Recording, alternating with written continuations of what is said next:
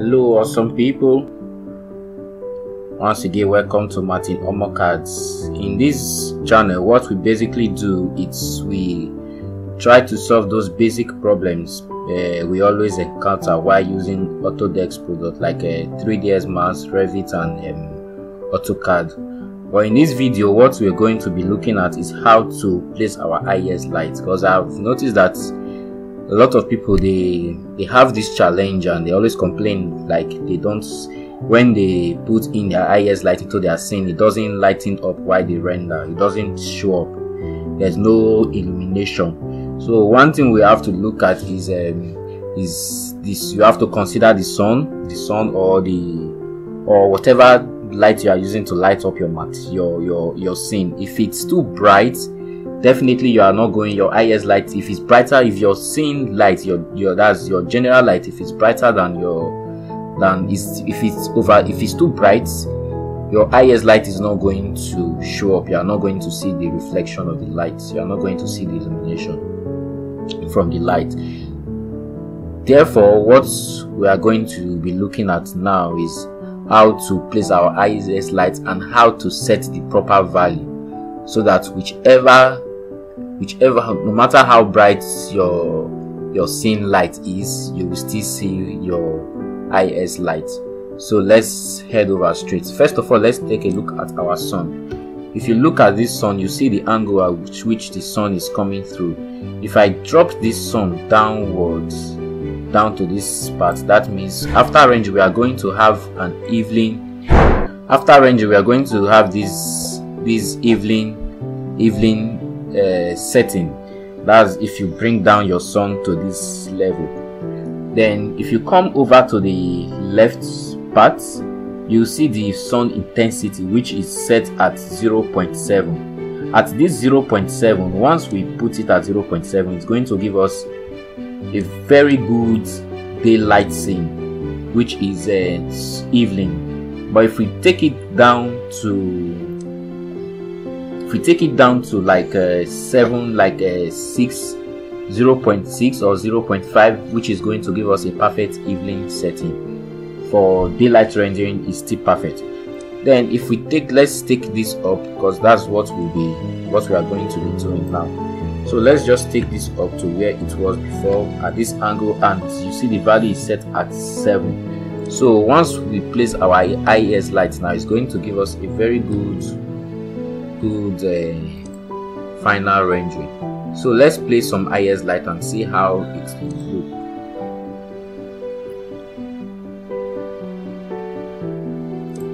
Then right now what we're going to do, first of all, before you put in your IES light, the first thing you want to do is to get you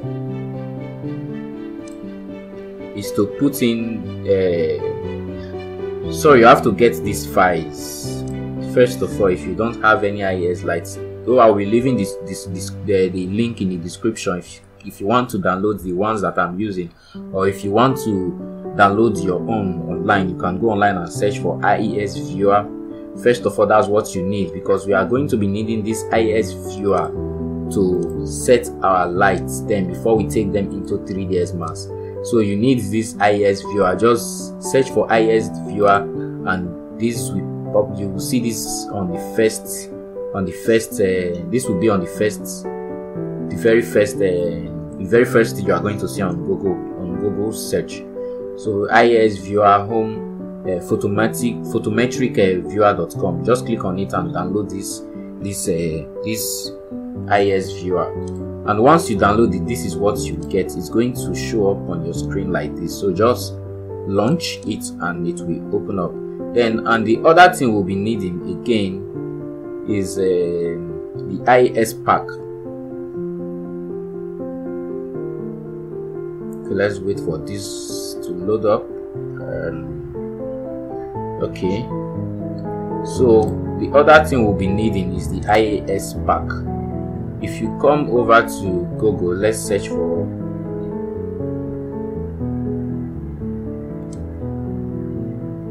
just search for IES pack. Okay, I guess I searched for it before. IES pack 3D download.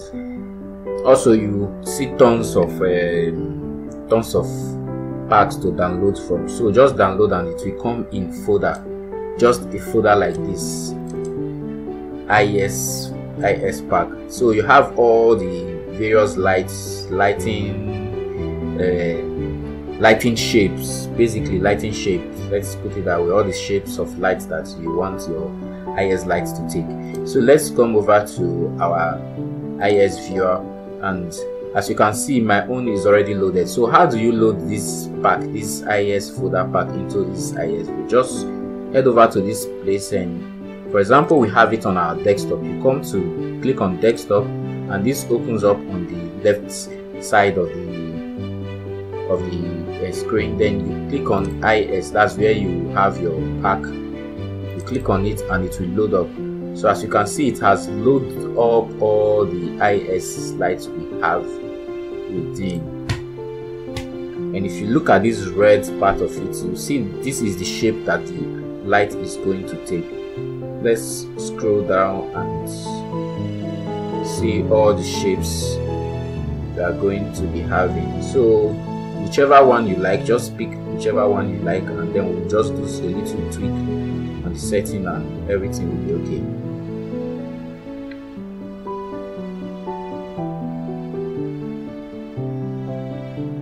Okay, these are my favorite. This Logstar Premium LED. It's what I usually use for my renderings. Okay, so let's pick this one. So once we pick on this particular one, then what you want to do next is head over to this render and click on it. So once it comes up, by default your own is going to be on this level. The brightness is going to be like this. So what you want to do is to increase the brightness, so that once your rendering is done, you have, no matter how dark your screen, your rendering comes out, no matter how dark or no matter how bright it is, you will still see your IS lights shining through. So let's increase the brightness. Let's leave it at this part is very okay here. Then by default it's going to be at the middle here, which is the zoom. So how much you want your light to zoom, how the distance you want it to cover.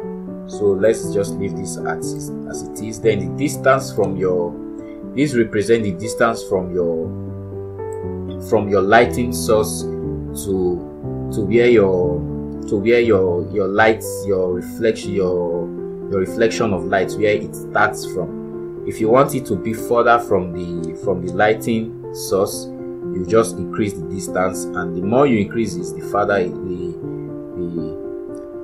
it goes.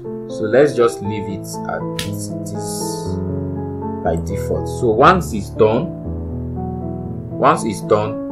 then once you are done adjusting these settings, just close it up, and then that is basically what you need to do. You can play around with all the IS lights you have within, but this is just my favorite. That's what I'm using for this tutorial. So let's close this up, then head back over to 3ds Max, where we will now upload that modification we just did. Okay, right now we have this we have our scene here. So let's put some IS lights and see how it comes out. Then you click on vray IES, click on it, then locate the point where you want to place the lights. So here we have our casing of our lights. We just click and drop.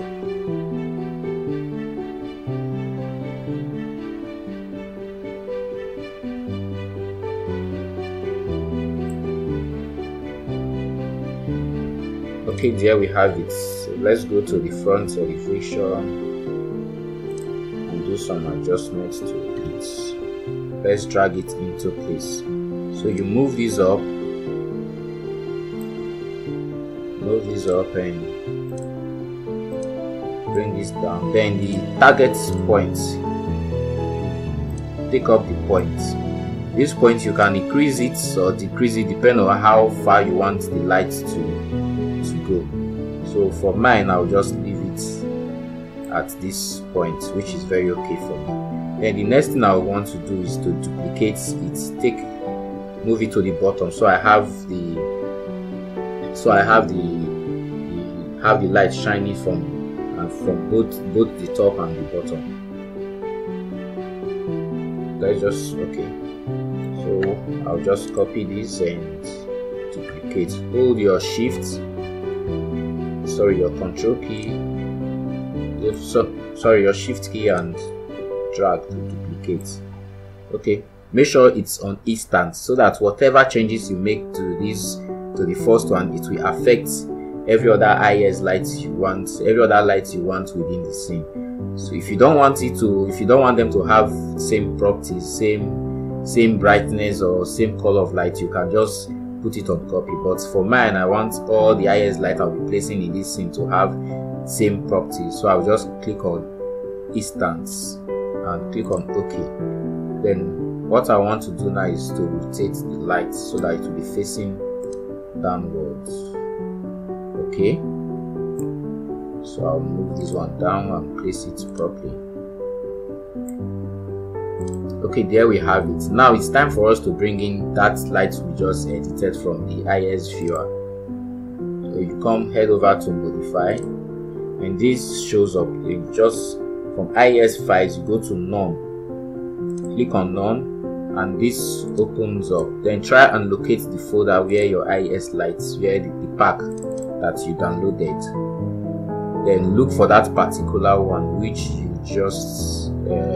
you have just made some modifications to, which is this last one. This is the one I made modifications to, Logstar Premium LED 76D 844 IES, and I'll just click on that and open. So as you can see, as I opened it, it automatically appears in the two IS lights. So what I will do is just to click on both of them, then I can then distribute it across all the places I want my lights to be. So but before then, what I'll quickly want to do is let's just go over the settings all over again. So now we come to the the right part of our screen. We have the vray IS parameters. So from here we can make adjustments to our parameters. So this is where the lighting comes in, how bright we want our light to be.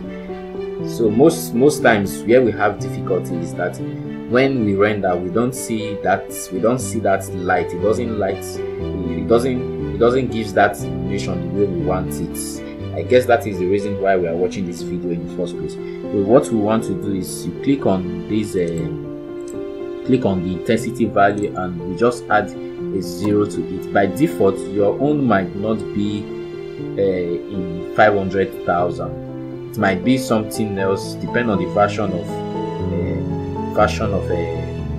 3ds Max you are using. I will just, by default, mine is on 50,000, so I will just add a 0 to it to make it 500,000. So, but nevertheless, a value of between 200 to 1 million is a very good value for your IS lights. So no matter how bright your scene is, you will still see the light, the shining of the light from the lighting source.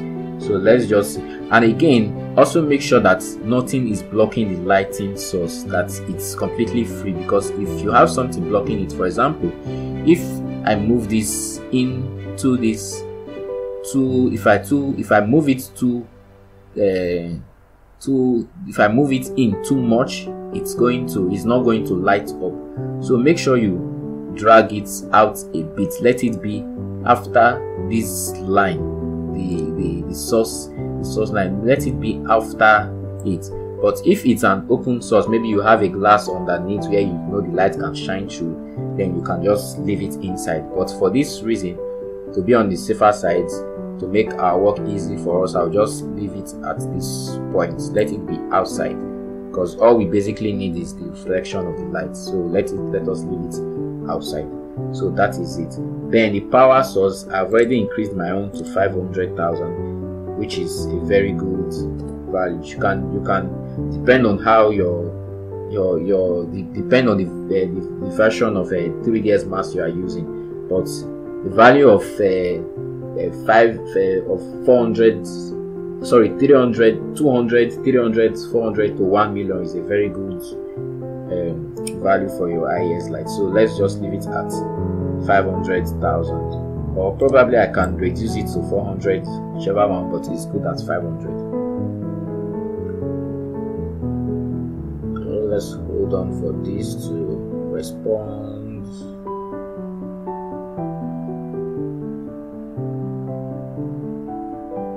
Okay, there we have it. What I'll do now is I'll just select all these select all the property of the lights, then I'll group them into one. Okay, so I can just easily distribute them across where I want them to be. Instance, so let me just position them where I want them to be.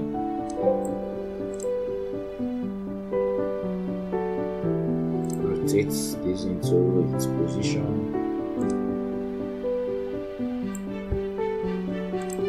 Drag it right in.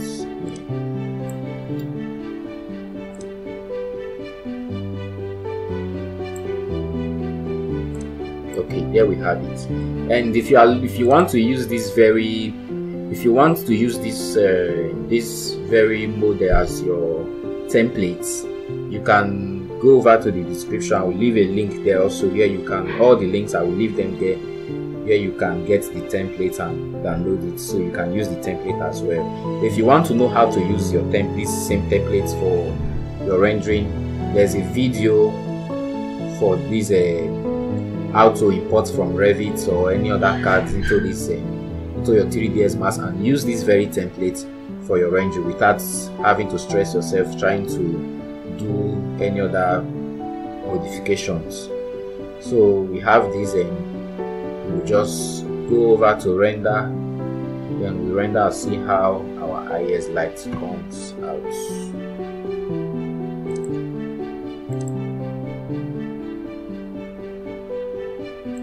Back to wireframe.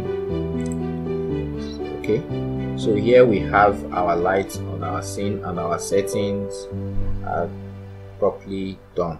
So what we'll just do now, I will render. So let me just fast forward it to the rendering.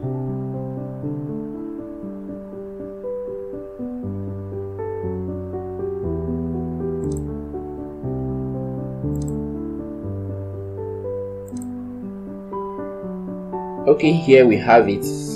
As you can see, our light is up. You can see we have the lights right here. We have it, and you can look at this spot, the top right here. It's showing up. If you look at this part, you see the lights right there. Coming to this part again, you see the light, the reflection of the lights under the slab right there. Then you have this light.